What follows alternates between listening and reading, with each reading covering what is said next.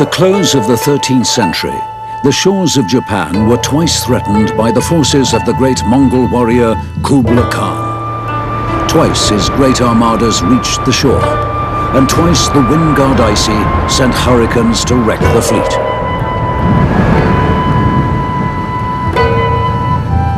Japan was spared, and grateful to the gods for their deliverance, the people called these storm winds heaven sent.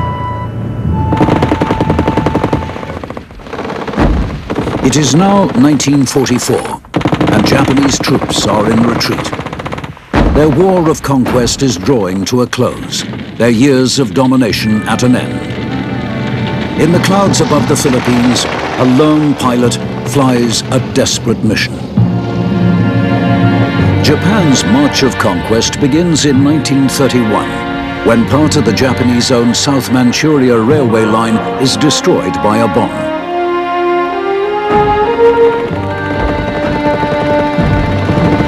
Japanese troops attack their Chinese counterparts, blaming them for the explosion. There is suspicion that the Japanese planted the bomb themselves to provide an excuse for their aggression. These hostilities mark the first step in a Japanese move to occupy all of Manchuria. Occupation is condemned by the League of Nations.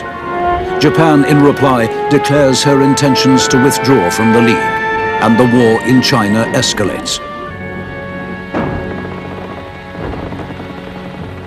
In Japan, army insurgents embark on a campaign aimed at securing greater political power for the military.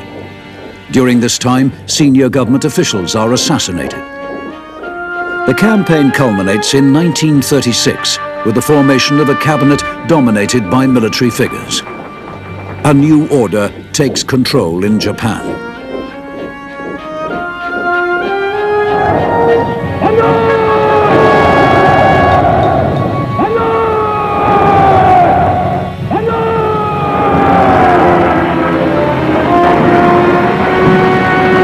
Peking is taken, Nanking sacked. The Imperial Army marches through Indochina. They drive the British from Shanghai and the Dutch from the East Indies.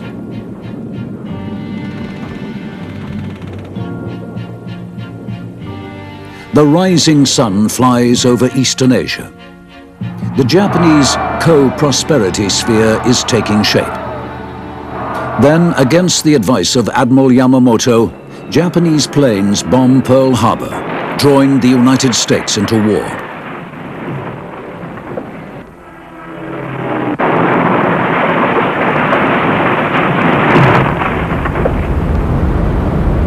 In the months that follow, their troops go on to capture the Philippines, Singapore, and Burma. All that is behind them now. In October 1944, Imperial Japan faces its greatest threat since the ships of Kublai Kahn.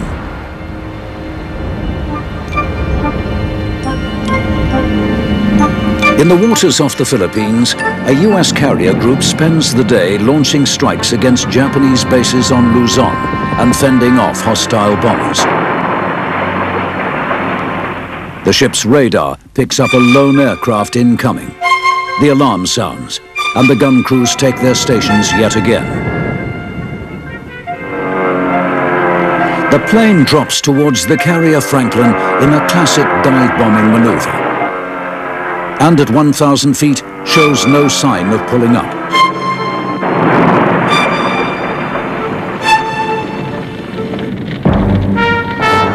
To the crew aboard the Franklin, it is clear that this is no accident.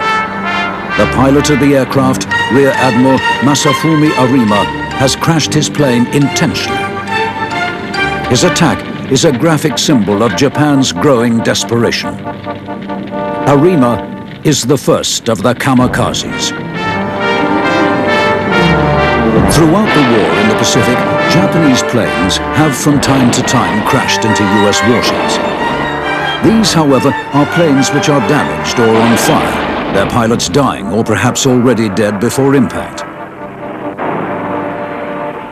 Rima's crash is a premeditated act of self-destruction, a gesture designed to prove a point to his superiors. And Arima is not alone in his way of thinking.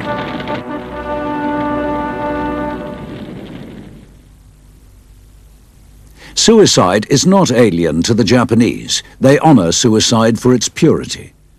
To them, it bears no stigma. Generations of Japanese have been brought up on legends of heroic self-sacrifice by the samurai, Japan's ancient warrior class. Within the military, it is commonly accepted that every member of the force owes his life to his country and to his emperor.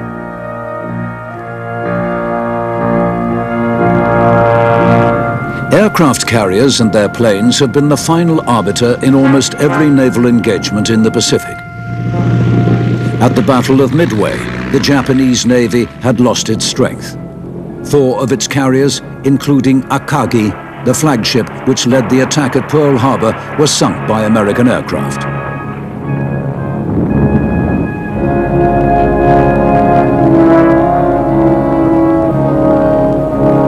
From that point in the war, the US forces were advancing. More and more minds in the Imperial Army were looking to desperate measures as a way to win the war. The concept of suicide attack as a weapon is not beyond consideration.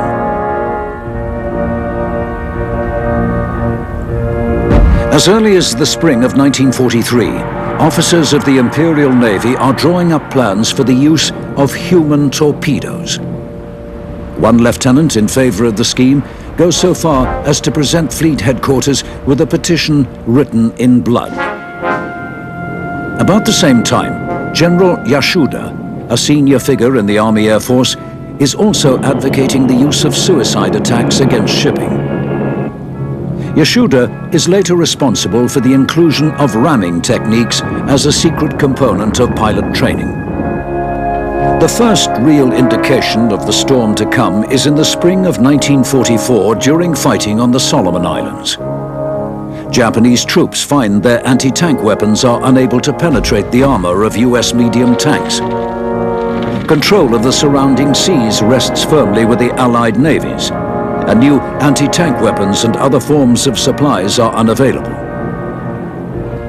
General Yoshiroko calls upon his troops to make the supreme sacrifice, offering themselves as human bullets.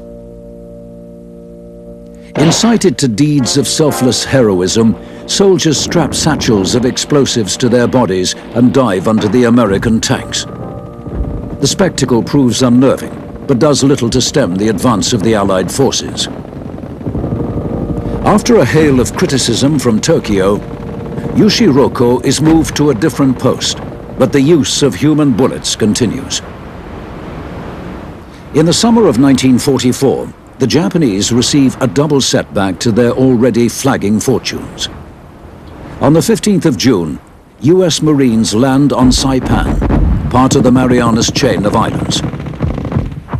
The Marianas, with a resident Japanese population, have always been considered as part of Japan's inner ring of defense. On the same day, US B-29 bombers stationed in China attacked targets on the Japanese mainland for the first time. Flying far beyond the range of anti-aircraft guns and Japanese fighters, the planes are untouchable. Their presence over sacred soil is a great shock to the High Command, and there is worse to come. Shortly after the Marianas landings, a Japanese fleet of carriers and battleships engage US naval forces in the Philippine Sea off Saipan.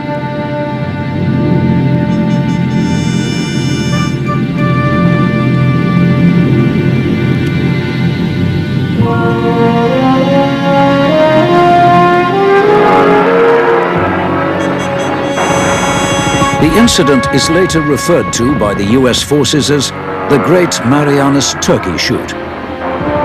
The Japanese lose 3 carriers and over 400 aircraft, and with them the last of Japan's best pilots.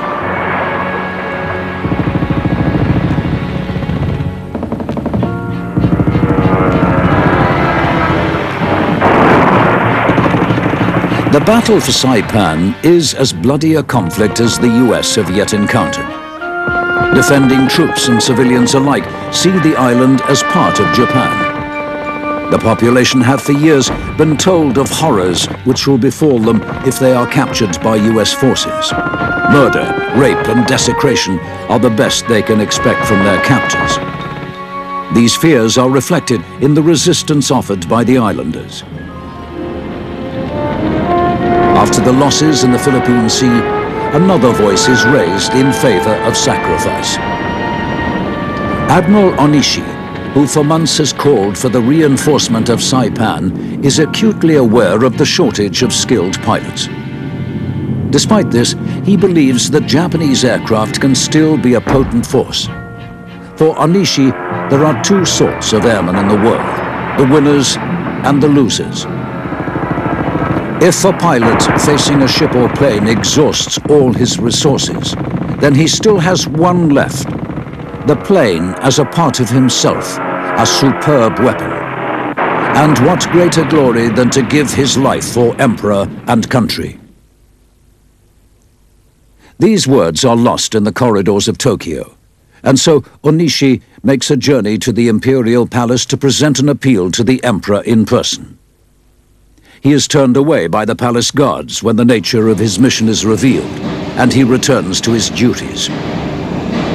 Onishi, chief of the Ministry of Munitions, Arms, Air Control Bureau, is engaged in a program to bring Japanese plane production up to a strength of 500 squadrons.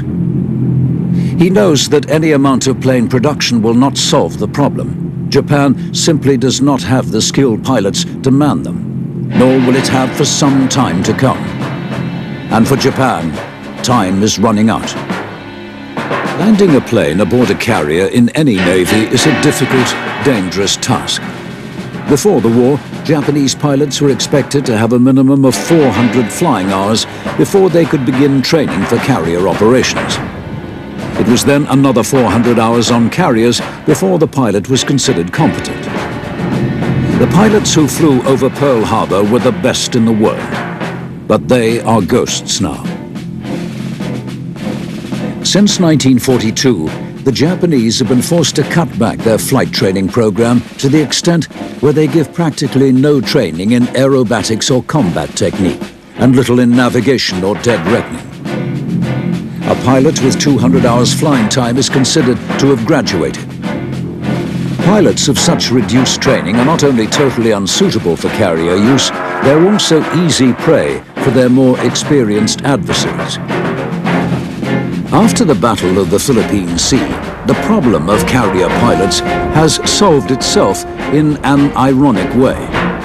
Most of Japan's great carrier fleet now rests on the ocean floor, and the Allied advances have pushed Japanese troops back to a line of islands which extend south from the mainland to the Philippines. For Japan, these islands will now become unsinkable carriers. As for those carriers remaining afloat, Onishi argues that as there is little hope of replacing their air crews, these and the rest of Japan's fleet have therefore become redundant. There are those in the Japanese Admiralty who are not convinced. They believe that with intensive training, these new young graduates can quickly adapt to carrier flying. Work begins immediately, and the pilots in this special training become known as black-edged cherry blossoms, a sorrowful term indicating that they will burst and fall before their time. In a matter of weeks, the scheme proves hopeless, the casualty rate amongst the trainees far outweighing the progress made. The future for the carriers looks bleak. The last days of conflict on Saipan are marked by fierce fighting and the return of human bullets. Many islanders commit suicide rather than face the torture and humiliation which Tokyo has promised will follow the American arrival. After the fall of Saipan, the High Command orders that the use of human bullets is to cease. The Japanese are now faced with the greater threat of US bombers stationed on Saipan. The US fleet advances towards the Philippines in the next phase of their Pacific campaign. For weeks, Admiral Terioka, commander of the 1st Air Fleet in the Philippines, has been rejecting suggestions from a Rear Admiral Arima that a suicide strike by 24 aircraft against the advancing US fleet could change the whole course of the war. Arima, influenced by the rhetoric of Admiral Onishi, argues that these desperate times require desperate measures. It is mid-October, and the Japanese have lost more than 5,000 pilots since the start of the year. Admiral Terioka opposes suggestions of special attack because he will not permit the slaughter of his men. He has told Arima that when he can show him how to bring the men back from special attack alive, then he will listen. Terioka is weary of war and can see no point in further suffering. As the Americans make ready their next great naval offensive, so too the Japanese prepare another decisive operation to bring the American advance to a halt. Operation Show is a three-pronged naval attack against the US assault fleet. The Japanese will employ all available forces except their carriers. The carriers will be used as a sacrificial decoy to draw the US carrier force and her aircraft into conflict far away from the rest of the fleet. It is hoped that this will allow the Japanese surface ships to engage without being attacked from the air. The operation requires a leader of great conviction. Admiral Onishi, advocate of supreme sacrifice, is sent to the Philippines to replace the war-weary Terioka. He arrives only hours too late to witness Arima's own supreme sacrifice. Once in the Philippines, Onishi finds that he has scarcely more than 100 planes with which to launch his strike. Some of the US fleet carriers will each have aboard more than 100 combat aircraft, and with them veteran pilots. On the 18th of October, US carrier-based planes attack Japanese-held airfields at Clark Field, Negros, Cebu, and Mabalcat, causing extensive damage. In the evening, Onishi sends out a coded message signaling the start of Operation Show. The next afternoon, Onishi is to meet with Captain Yamamoto of the 201st Air Group. When the captain doesn't arrive, Onishi travels to the 201st headquarters at Mabalcat Airfield. The 201st are considered to be one of the best Japanese units still in service, and some of their pilots had previously used ramming techniques against American bombers. In the absence of their commander, Onishi outlines the vital role for aircraft in the Show operation and the ideal methods of attack against the enemy carriers. Onishi's methods are dependent upon the pilots being highly skilled in combat. There are few, if any, pilots left in the entire Japanese forces skilled enough for this mission. And so Onishi offers the idea of suicide attack as the only realistic chance of success. Onishi cannot order a special attack. The men must make the decision for themselves. With Captain Yamamoto still absent from the base, Onishi presses his deputy, Commander Tamai, to put the proposal to the men. Tamai agrees on the condition that those who volunteer may form a new unit with their own name.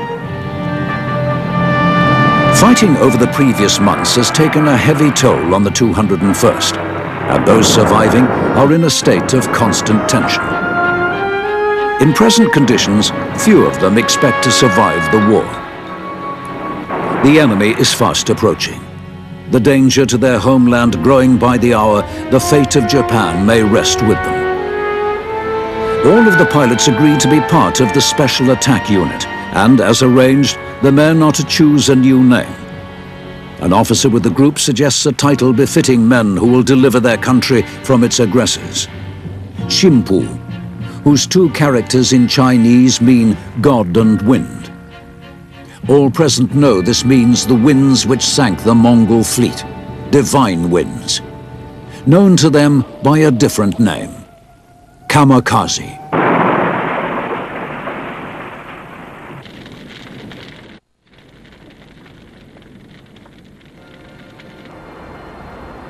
On October the 20th, the first US Marines go ashore on the island of Leyte. Onishi addresses the Special Attack Unit, or Tokatai, as they will become known. announcing that operations will begin the next morning, and assuring them that the Emperor will hear personally of their sacrifice. That same afternoon, some of the group fly to the airfield at Cebu, hoping to encourage other pilots to join with them. The men of Cebu choose to follow their comrades as Tokotai, while on the beaches of Leyte, the US Marines are as yet little disturbed by enemy aircraft. On October the 21st, the first of the Kamikaze take off for glory. Unable to find their targets, they return only to have their planes attacked on the ground by US fighters. There is, however, one spontaneous effort by a pilot not from the Tokotai. He crashes his plane into the cruiser Australia, inflicting heavy casualties. On the 22nd, more Japanese troops and equipment are dispatched for the defense of Leyte. At Imperial High Command, it is deemed that Sho will be the decisive battle to bring about the destruction of the US fleet. With 3 Japanese naval task forces steaming for the Philippines, the 2nd Air Fleet sends a large detachment to Manila. Their task is to launch a massive strike against the US fleet the day before Japan's warships arrive. Onishi suggests that the 2nd Air Fleet join with the Tokotai. Their commander rejects the suggestion out of hand. On the 24th of October, the massive wave attack takes place. Japanese planes, using conventional tactics, sink 1 carrier and 3 smaller ships. The cost is high, with more than 100 planes shot down.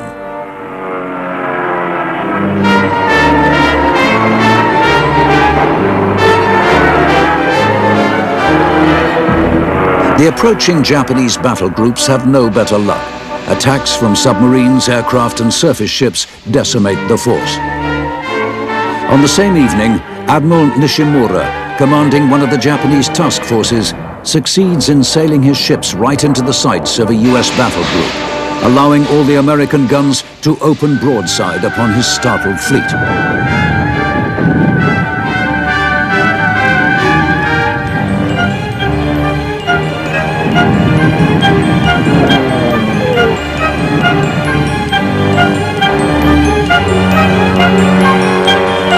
By the end of the evening, the toll on combined Japanese forces is 3 battleships, 6 cruisers and 7 destroyers. And all this before any of them reaches their objective. There is hardly a ship in the Japanese fleet which hasn't sustained some damage. After the failure of Sho, the first hint of success comes on the 25th, when the Kamikazes sink a carrier and damage several others. By comparison, attacks during the day by conventional methods inflict little damage and sustain heavy losses. News of the special attack is relayed to the Emperor. After his initial shock, he sends a message of congratulations to the unit. The Kamikazes have received the Imperial seal of approval. Onishi now uses the Emperor's words to bolster his recruiting drive for the Tokotai. During the following days, several sorties are flown by the Kamikazes of the Philippines. From the outset, every unit is accompanied by observers sent to report on the glorious achievements of each attack. This system tends to cloud the accuracy of the claims, as the observers are reluctant to report that any of their comrades have made their sacrifice in vain. It is likely that the Kamikazes, successful as they are, may only be achieving 10% of the damage claim. As the Leyte invasion rolls on, Admiral Onishi begins to refine the procedures and ceremony for the Kamikazes. From the outset, the Kamikaze unit is shrouded in ceremony and mysticism. The hakimachi, a white headband which in samurai times indicated that the warrior was preparing to fight to the death, is introduced to the uniform. A pre-flight toast is also given for the pilots. In the early days, this is with sacred water. In later times, the water will be replaced by sake. With the continuing progress of the Allied forces, the future for both the Philippines and Japan is looking bleak. By the end of October, the only ray of light for the High Command are the kamikazes. Traditionally, attacks against shipping were the sole preserve of the Navy air arm. Army pilots have never received training in this very different sort of combat. By early November, the Navy no longer has an air arm to speak of. The Army will now have to share the responsibility for attacks against shipping in defense of the homeland. In light of this, it is announced that a recent group of 1,000 Army flying graduates will immediately become kamikaze pilots. The kamikazes are now starting to take their toll on the morale as well as the ships of the US Navy. The early attacks were treated as fluke or eccentric. Now it is clear that it is something much more organized. Radio Tokyo speaks of a new wonder weapon, and the US fleet continues to be attacked by a most frightening adversary. Aboard the American ships, men who want to live are fighting against an enemy determined to die. On the 5th of November, the first official Army squadron of kamikazes leaves to attack the landing force at Leyte. En route to their target, they encounter US bombers. All of the kamikazes ram the US planes. An imperial edict is issued shortly after naming the falling stars as national heroes. From this point, kamikaze operations take a new direction. Attacks are switched from carriers to US transport ships in a bid to stave off the invasion of Luzon. Heavy bombers are now to be used in kamikaze units, and efforts are also made to increase cooperation between the Imperial Army and Navy in place of their traditional rivalry.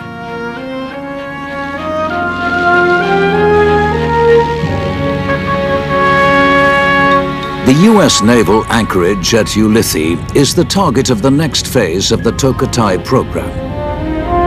On the 20th of November, the chiton, or human torpedoes, make their debut. Only one of the chitons succeeds in hitting a target, an oil tanker filled with aviation fuel. The explosions are enormous, and the Japanese are led to believe that these wonder weapons are responsible for sinking at least 3 carriers. The truth is, the chiton are unstable and prone to going out of control, the majority of them killing their pilots before they reach their targets.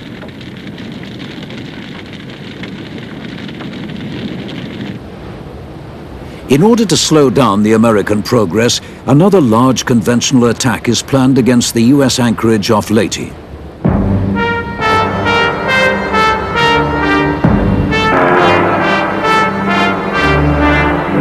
On the 25th of November, an important Japanese supply convoy en route to the Philippines and ships in Manila Harbor are destroyed by planes from 2 US carrier groups stationed off Luzon.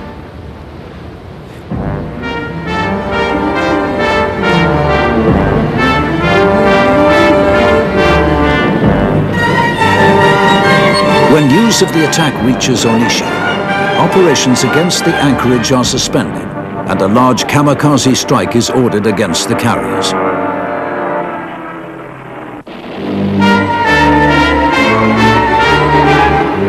The kamikazes succeed in hitting 4 of their targets, inflicting the most serious damage yet sustained by the US ships.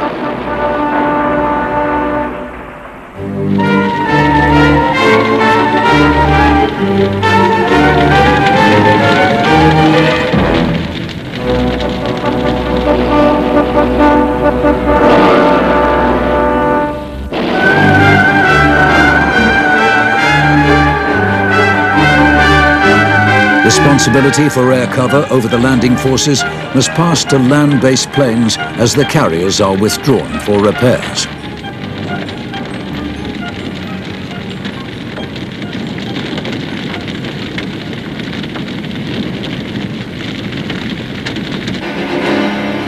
As a counter to the threat of kamikazes, major changes are introduced to US fleet operations.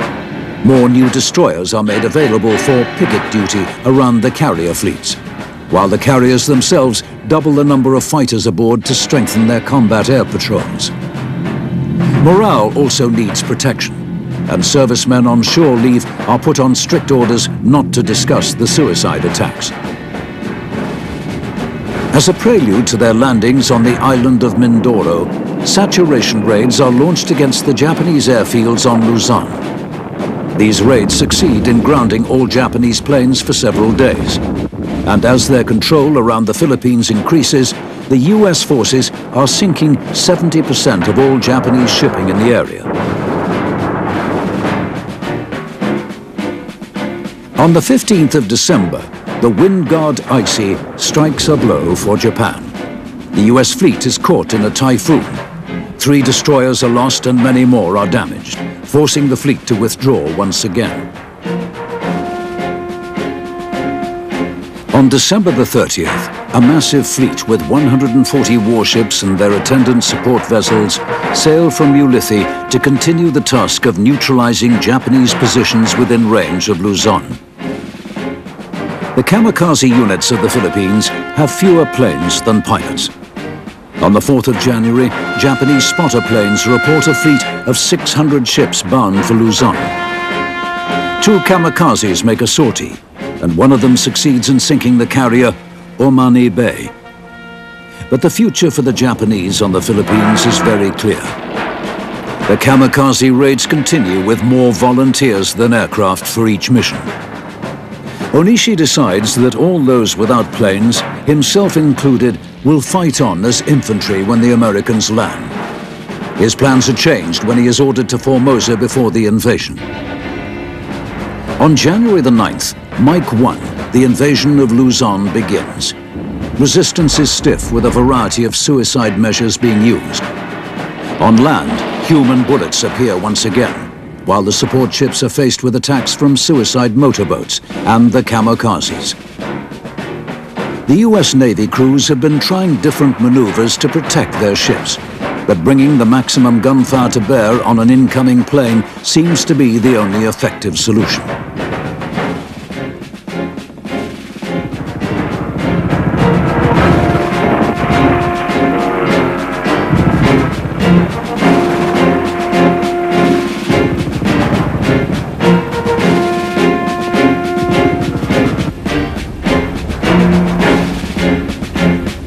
The last organized kamikaze sortie of the Philippines campaign takes place on the 13th of January, a campaign which has cost the lives of 1,200 suicide pilots. As the fighting on the Philippines passes to the army, Onishi is busy in Formosa organizing new kamikaze units. The US fleet are not far behind, and they soon begin their duel with the kamikazes of Formosa. The Japanese expect that Okinawa will be the next US objective, but the Americans are after a base which is within fighter range of mainland Japan, and Iwo Jima is their choice.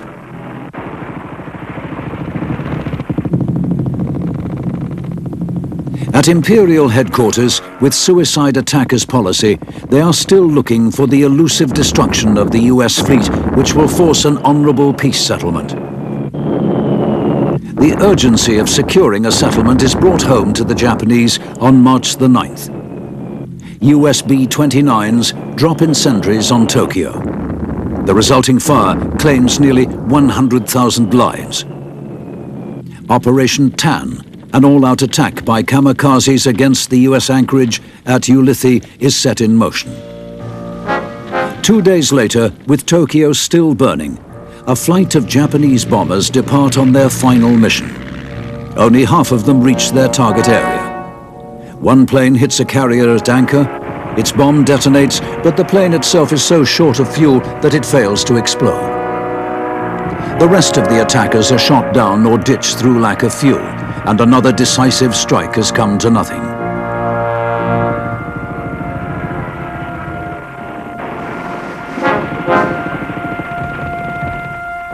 Since January, both the Army and Navy have had plans for the defense of the homeland. Ketsu is the Army plan to hold Japan's pre-war territories in northern China, Manchuria and Korea, where they still have troops stationed. And the Navy plan, Tengo, is for an all-out kamikaze attack against the next American landings. Despite repeated failures to turn the tide of the war, the Imperial High Command maintains its belief that the samurai spirit will carry the Japanese warriors to victory. The rapid progress of the Americans had forced several revisions to the Japanese plans, and with the fall of Iwo Jima in mid-March, the Japanese options are reduced to just two: surrender or Tokutai. From this point, all air offensives will be carried out by kamikaze units, and Tokutai will be the main instrument of defense. The need to combat continuing bombing raids over the Japanese mainland forces a huge changeover to the use of suicide squadrons. At the same time, the accelerated pilot training program reaches breaking point. Lack of time, fuel and planes means that the new pilots are barely capable of flying at all. On the 17th of March, the US ships are located 100 miles south of the Japanese mainland. Admiral Yugaki of the new 5th Air Fleet orders his planes, a mixture of kamikazes and bombers, into the air. The High Command, anxious to preserve aircraft for defense against B-29s, countermand his order. But the planes are gone. One conventional bomber succeeds in hitting a carrier, but all of the kamikazes are shot down without result. In all, 52 planes are lost.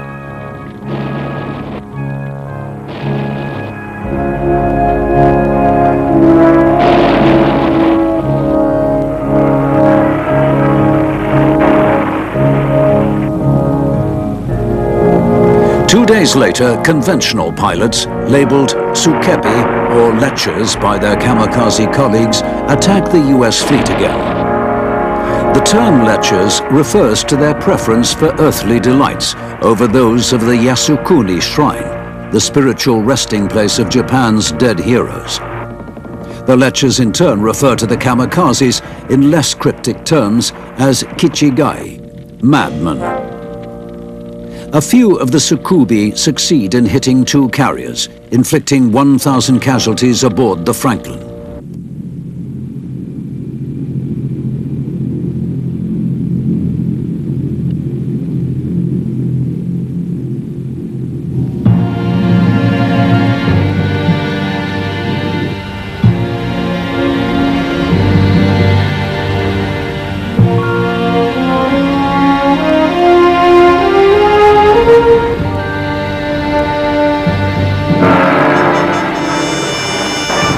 The rest of them, including the kamikazes, have little effect, falling victim once again to the US gunners.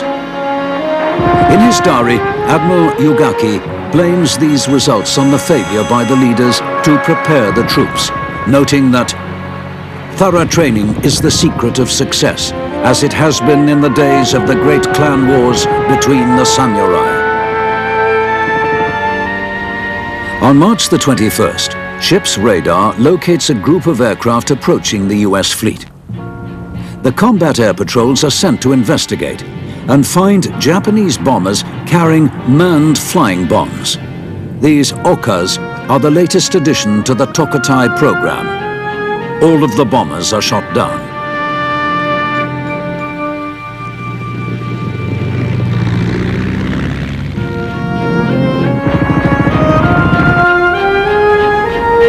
After the mid-March attacks, the damaged carriers are withdrawn for repairs under a heavy escort, and the rest of the fleet moves south.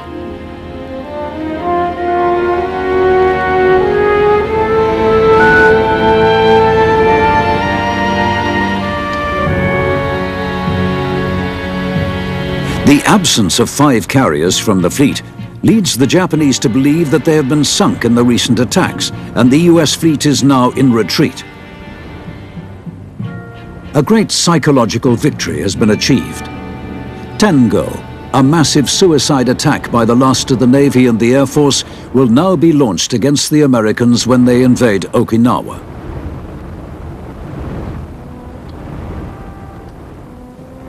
After sailing south for several days, the US fleet breaks off and launches a bombardment on Okinawa, the attack signaling an imminent invasion.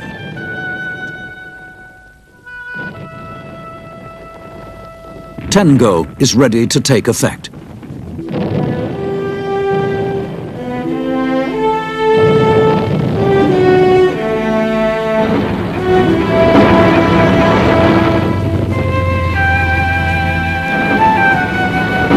While the US forces prepare for their landings, the Japanese on Okinawa are busy concealing themselves in the hills and caves of the island.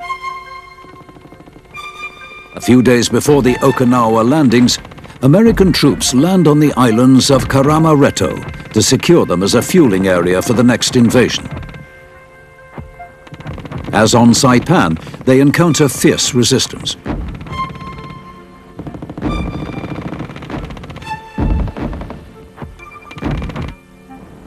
On the 1st of April 1945, the US invasion force reaches the shores of Okinawa.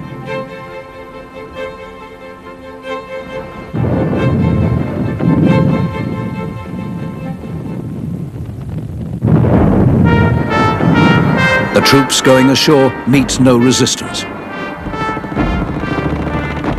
The Japanese hold back, waiting to strike when the Americans relax. The hope is by doing this, their attack will also succeed in dealing a massive blow to US morale.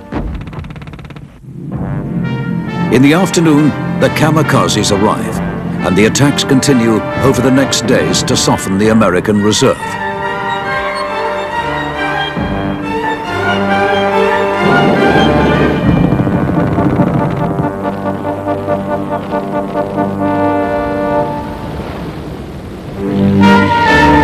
On the 6th of April, the Japanese launch Ten Ishi-go, Holy War Part 1.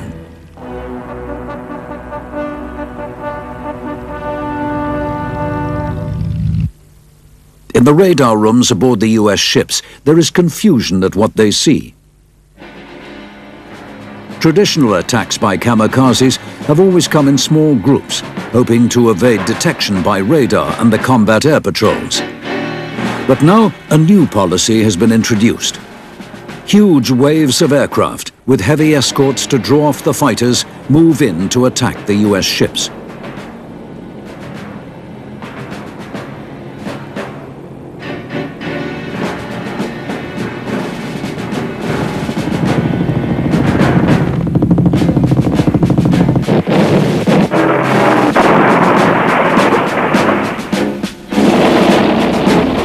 On the 7th, the next phase of Tengo takes effect.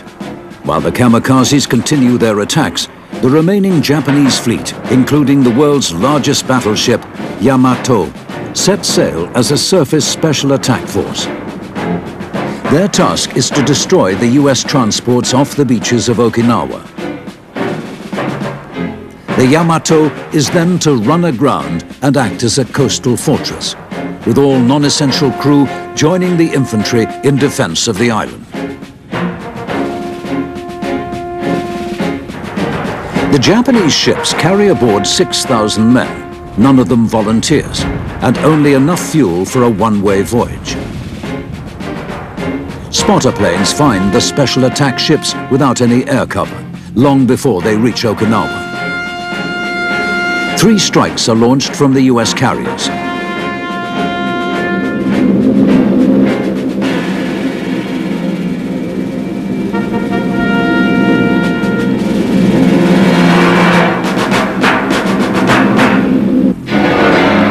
The special fleet is attacked and broken up, with Yamato, Yahagi, and 4 other ships sent to the bottom.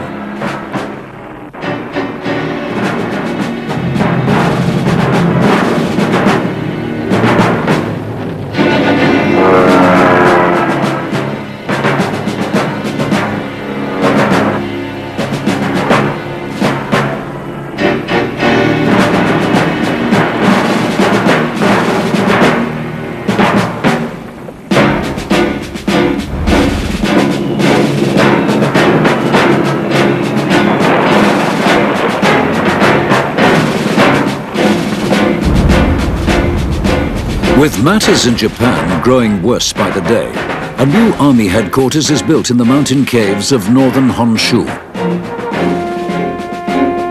The Japanese army considers that every citizen is now a Toko Gunjin, special attack soldier. School children are indoctrinated and drilled for battle.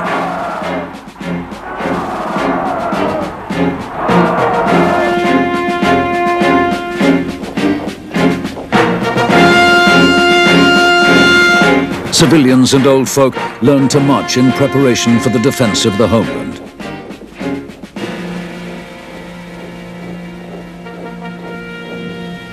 The Japanese government, with its third prime minister since the start of the war, is in turmoil.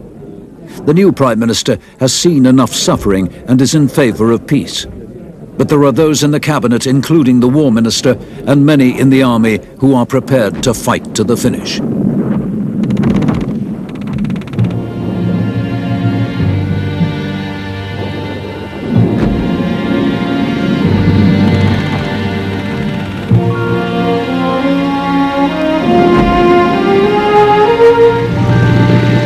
From the time of the Yamato sinking, attacks by the Kamikazes never cease.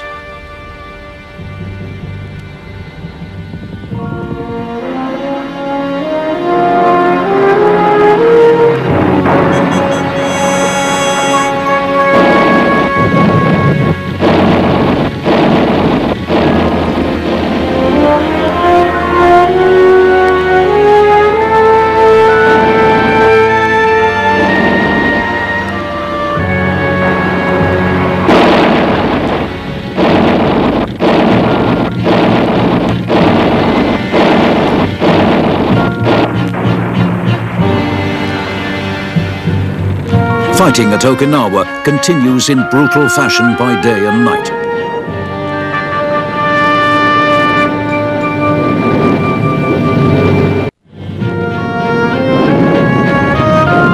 After dark, the threat increases. Ships off the island are subject to attack from Japanese swimmers who climb the anchor chains armed with knives or grenades.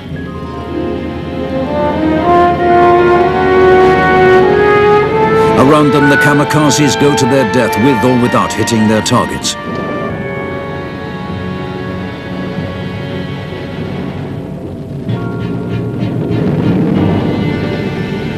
On the 19th of June, the Japanese commander on Okinawa orders all his troops to go out and die. Inspired by their colleagues' sacrifice, many of them comply with acts of suicide or banzai charges.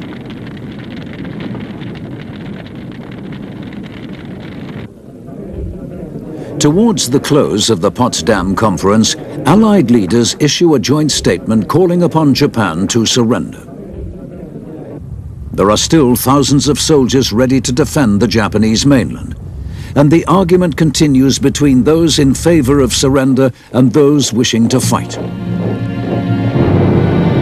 On the 6th of August 1945, a US B-29 Enola Gay drops an atomic bomb on Hiroshima.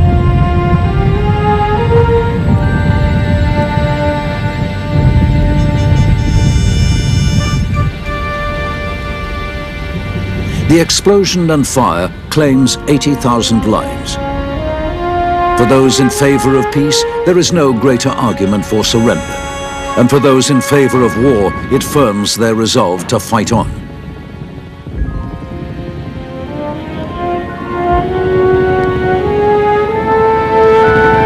On August the 8th, Russia declares war on Japan and launches an immediate offensive in Manchuria.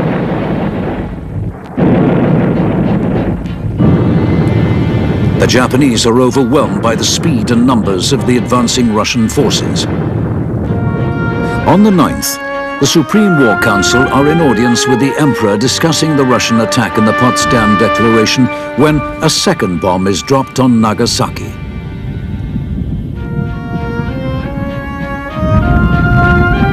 The US calls on Japan once again to surrender or be faced with total destruction.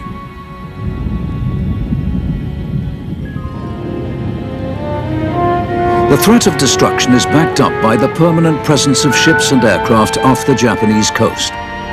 No decisive strike, no amount of sacrifice, no heaven-sent winds will reverse the fortunes now. On the 14th of August, it is announced that the Emperor will make a public broadcast at noon the next day. Some at the War Ministry, anticipating an announcement of surrender, attempt a coup in a bid to prevent the Emperor from making his broadcast, but their efforts are foiled by the palace guards. On the morning of the 15th, US planes launch another attack against targets on the Japanese mainland. Admiral Ugaki announces that he will take part in the day's Kamikaze sortie against the US ships. Ugaki rejects appeals from his fellow officers to remain behind, insisting that he may choose the hour and manner of his own death.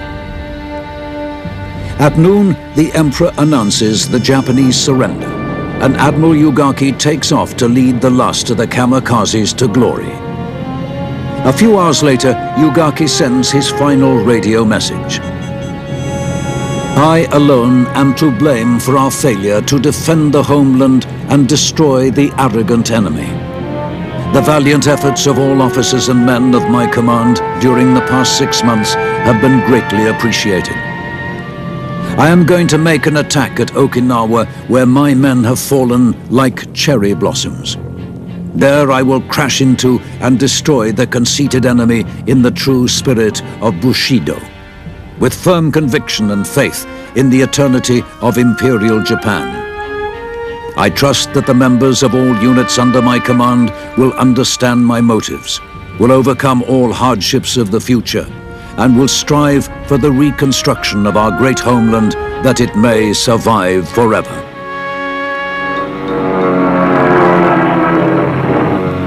His message ends, Tenno Haika, Banzai. In the evening, as Admiral Ugaki's spirit wings its way to the Yasukuni Shrine, Admiral Onishi, mastermind of the Kamikazes who sought to defend the shores of Japan through sacrifice, joins with his ancestors, honor intact, exiting the world by his own hand.